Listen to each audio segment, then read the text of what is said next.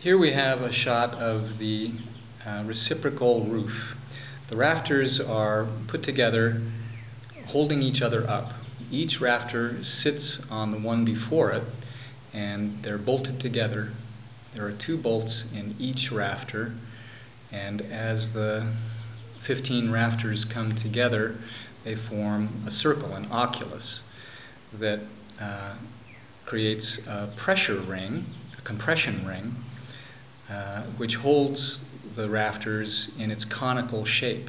This roof, the pitch will be maintained simply by the joints at the top of their reciprocal joints.